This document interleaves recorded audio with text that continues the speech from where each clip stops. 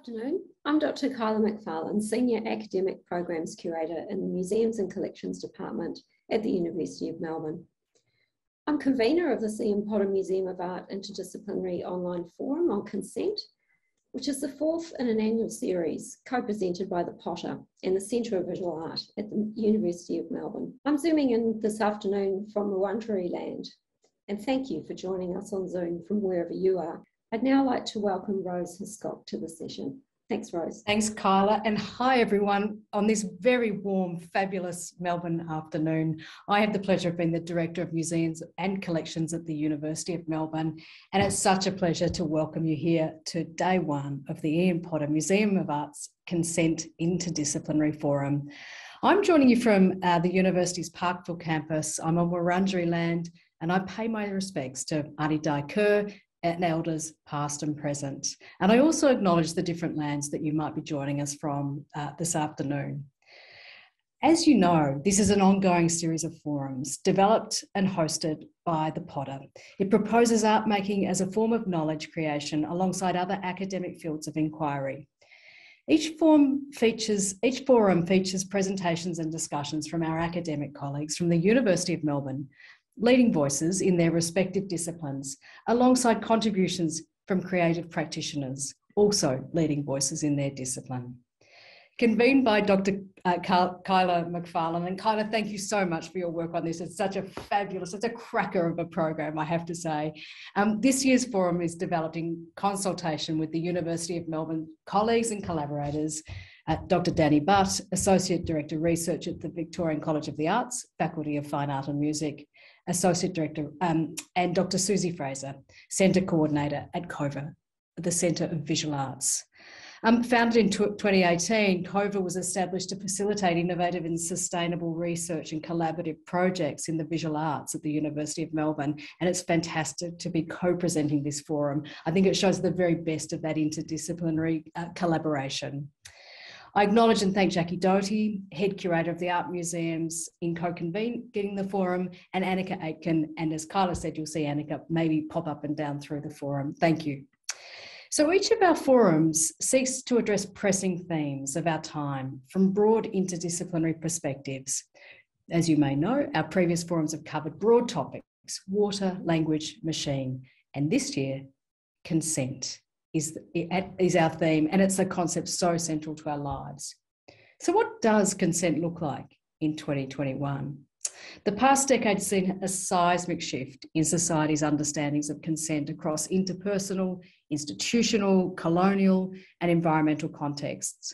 The conversations around consent feel urgent. They certainly do as a woman, swirling and contested. And at its heart, questions of agency, respect, recognition, sovereignty, visibility, and empathy. It is the site where systemic change is enacted and where we negotiate power on an individual level. Against this backdrop, we ask, have learnings from the Me Too movement, decolonisation, queer and body politics, and even COVID-19 had an impact on the ways we act, engage, communicate? Across the three next afternoons, we will unpick these themes. We'll be exploring consent from 5 key areas: COVID-19, decolonisation, data and the consumer, human and non-human relations, and bodily autonomy. It's a cracker of a program. Questions of consent affect us all as individuals and as a society in complex ways. And we begin our forum this afternoon with a keynote address from Professor Clare Delany. Professor Delany is a clinical ethicist at the Royal Children's Hospital, Children's Bioethics, and the Peter MacCallum Cancer Centre in Melbourne. She's also a professor in health professions education in the Department of Medical Education, Melbourne Medical School.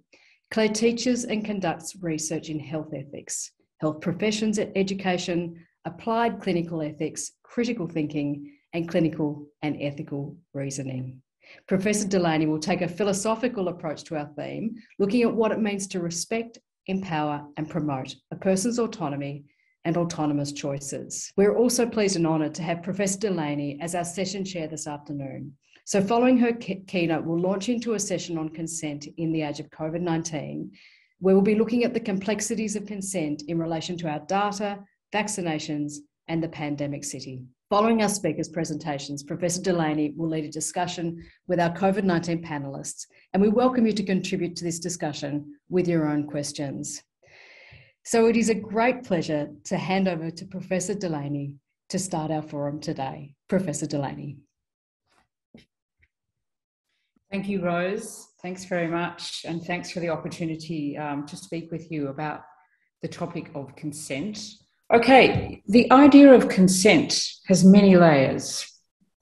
Visible elements include information given by one person, followed by voluntary agreement given by another person who has capacity to understand the information and the choices available. Now, these are the obvious behaviours associated with consent. But beneath those formal and transactional elements of information exchange are much richer layers about the meaning of respect for another person's views and preferences. So today I'm going to have a go at unpacking those layers. And I'll draw from a health practice context, describing examples of consent in this presentation, as that is the area that I've been involved in through research and clinical ethics work. And my focus will be on how consent occurs between a single health professional and a patient. I'm sidestepping our current COVID context in this talk, where ideas and expectations about the right to individual choice and informed consent have been and continue to be curtailed by a public health, ethical and legal framework, which emphasises public health safety or public safety, and it gives greater ethical weight to population health rather than individual choice. But I'm really interested to hear from our speakers in this session, who will delve much more deeply into aspects of consent and COVID. An iceberg provides a useful model to unpack the layers of meaning of consent. And I'll start with the above surface visible elements of the process of consent. And these comprise professional standards and legal obligations. The law has had a lot to say about how this information exchange should occur. Over time, it has developed a great emphasis on the need for a person to be given information in a way they can understand and then voluntarily agree with. But consent also has below surface foundations in ethical theory. From a moral point of view, consent is concerned with respecting, giving effect to, and promoting a person's autonomous decision-making. So these are the elements of consent. There's an important precondition of competence. A person must be considered competent to understand information that is given to them, and then they must be free from coercive influences, enabling them to give their informed consent. Based on my work in clinical ethics, these seemingly straightforward elements can become complicated. In many situations, the precondition of competence is hard to judge, or it may be variable in some people, or it may be contested. How much and what type of information to give is not always clear, and whether and how a person is being influenced by their history, environment, emotional state, and so on is another challenging aspect of consent.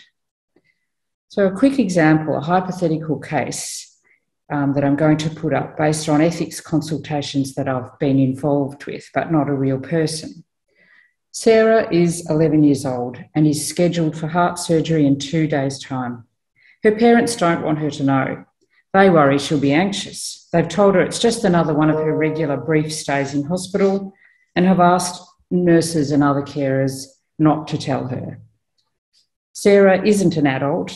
She doesn't meet the precondition of competence to provide her informed consent, but she does have some capacity to understand, and she will likely be adversely affected if she doesn't know and wakes up with lots of tubes in place and so on, and arguably even more adversely affected than if she was told earlier.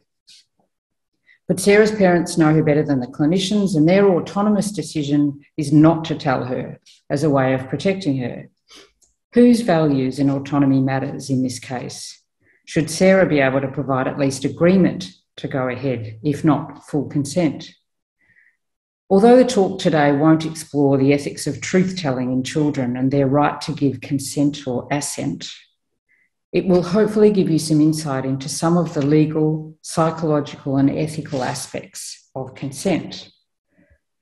So I'm going to start with how the law guides the process of consent, and via a case that came before the court in 1767. In this case, 2 doctors were hired by a patient to change the bandages on a partially healed fracture. But instead, the doctors elected to refracture the leg to improve alignment and place the leg in an unorthodox apparatus to achieve correction.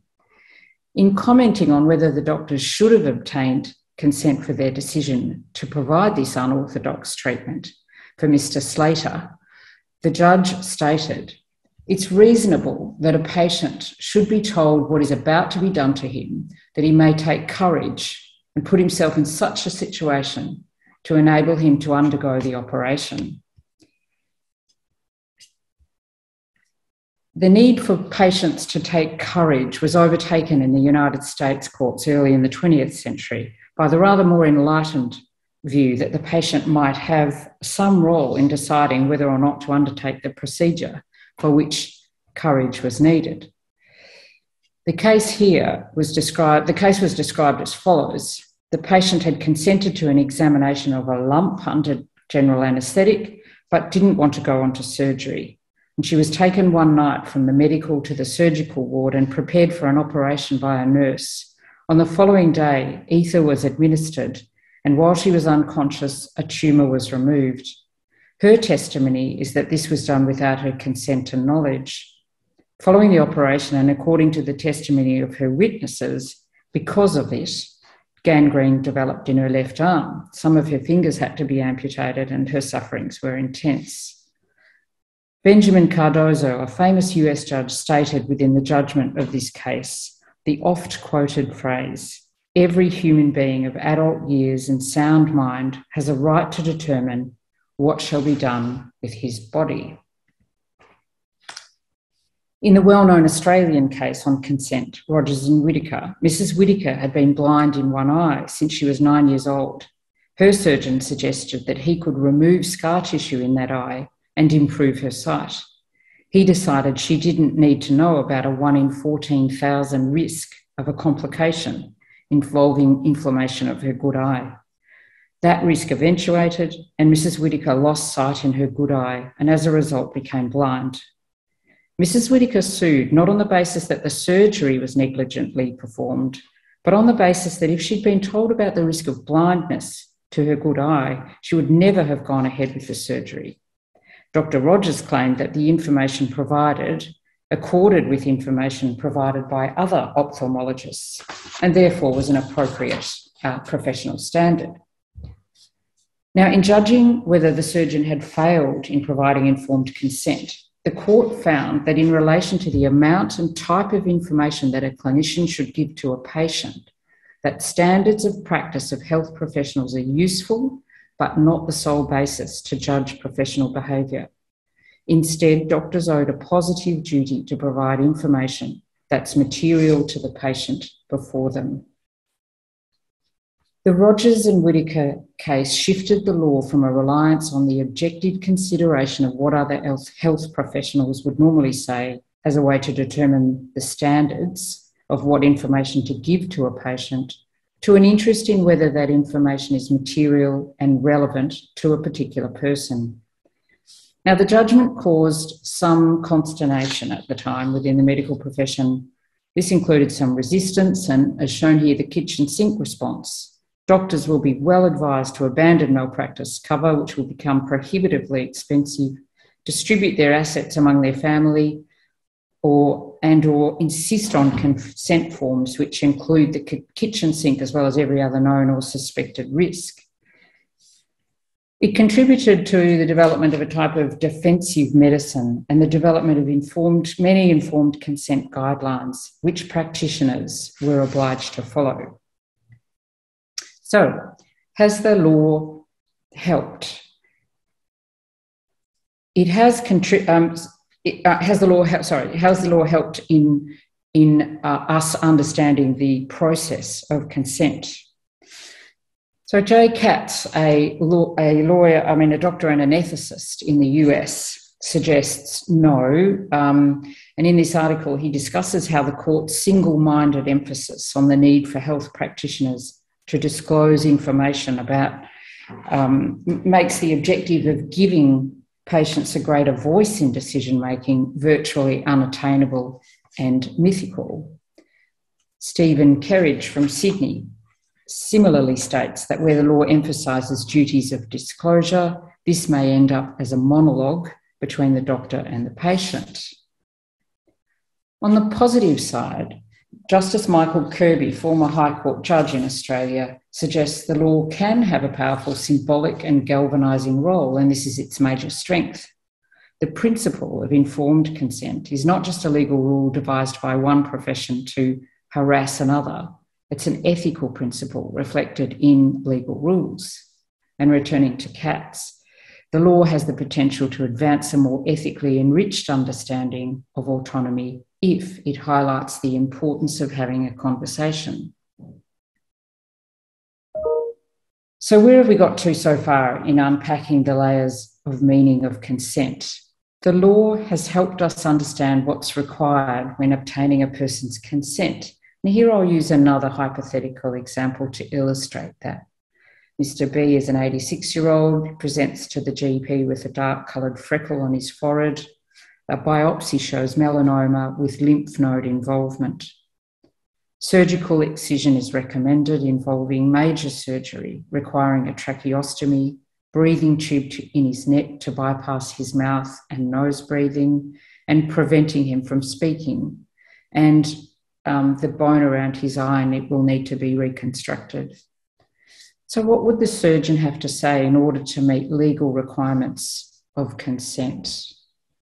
She would certainly have to outline the risks of the surgery, the nature of the procedure, the particular risks to Mr. B, and any other alternatives.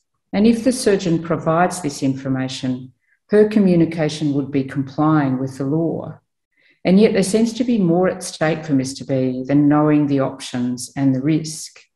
To honour the ethical ideas underpinning consent, more seems to be needed. So here is where I think it's useful to go below the surface. Giving a person an opportunity to give their voluntary and considered consent to something is a moral ideal related to respect for each person's autonomy, their dignity as a human, and their self-determination. The limitations of the law and professional guidelines are that they specify this moral ideal into a moral rule, and that considerably narrows the scope of behaviour. And in the case of consent, it narrows it into a focus on disclosure behaviours. So in the next part of this talk, I'll draw from some key ethical ideas about the meaning of respect for another person's autonomy and highlight how these ideas can directly inform consent that occurs in the real world above the surface.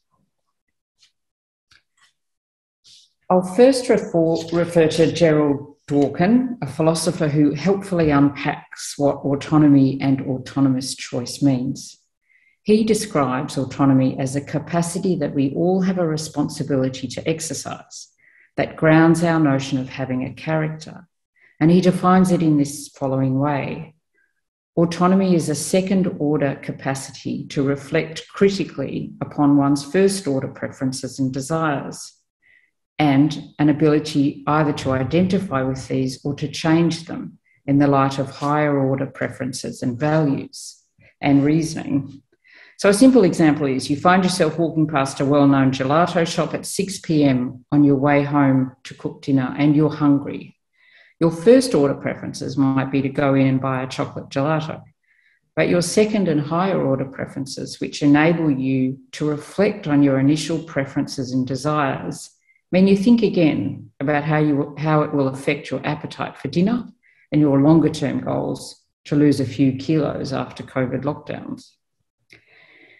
In the Mr. B example, the first reaction might be, yes, please go ahead with the surgery if it has a chance of removing this melanoma. But perhaps after reflecting and thinking about the risks and the quality of life he will have after such major surgery and at his age, he may think again, or he may still go ahead. According to Dworkin, by exercising such a capacity of thinking and reflecting about our values and preferences in the long and short term, and in relation to what gives our life some meaning, we give coherence to our lives and take responsibility for the kind of person we are. The philosophical understanding of what autonomy and autonomous choice involves has practical application to the process of consent. It means that Mr. B's surgeon, for example, needs to inquire into or even assist Mr. B to consider what matters to him and how he would like to live his life with this diagnosis.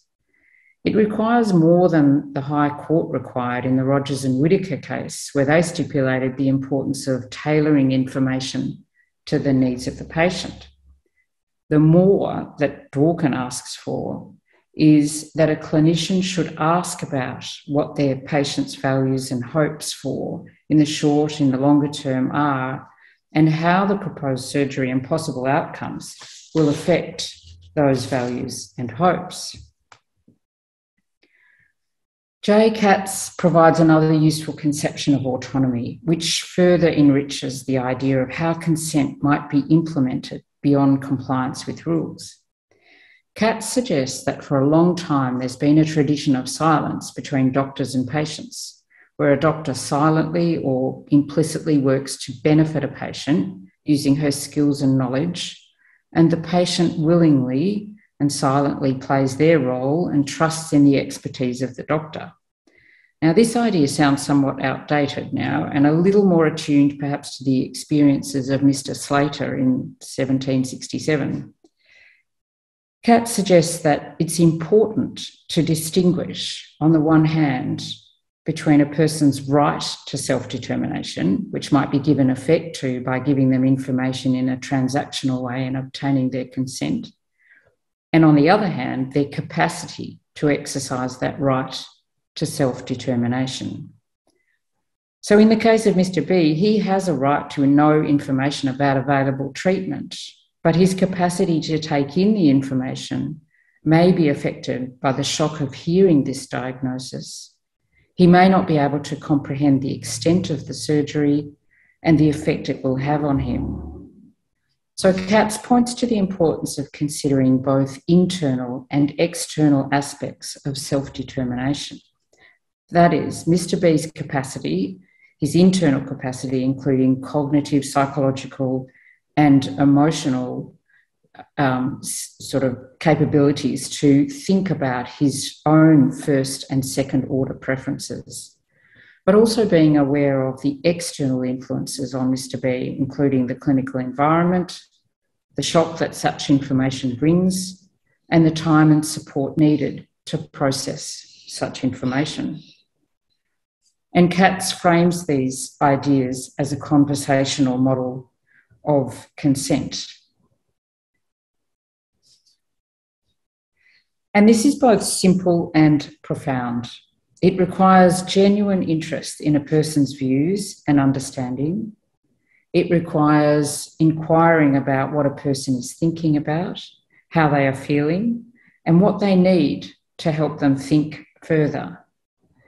These types of inquiries were certainly missing for Mr. Slater in 1767, and they were missing for Mrs. Whittaker, who claimed in the evidence that she was terrified of losing sight in her good eye, and that Dr. Rogers hadn't actually asked her about that. And they may have been missing for 12-year-old Sarah, who likely had her own views, but was also dependent on the decisions her parents were making for her. And these types of inquiries often remain missing in circumstances where consent is obtained according to current legal requirements. So how might the below surface layers of ethics theory inform and shape the visible and compliance-based process of consent? I suggest that knowing more about what it means to exercise autonomous choice and what it means to respect and promote this capacity in another person requires particular dispositions of openness and curiosity. It requires a starting feature of a consent conversation, which is enriched by ethical understanding, is acknowledgement that, one, there is no single best way to live a flourishing life. So finding out what another person's views and ideals are is a basic part of the consent conversation. A second feature is an awareness of your own motivations, interests, and expectations, and as a health professional, being able to share them. For example, the surgeon treating Mr. B may state how they have the right skills to be able to perform the required surgery, and this is what they do best. But that they are also aware that Mr. B might want to know about other options or have concerns or questions about the surgery, or that they might need a bit more time and support to consider this major treatment and how it might affect their life and the way they see themselves living.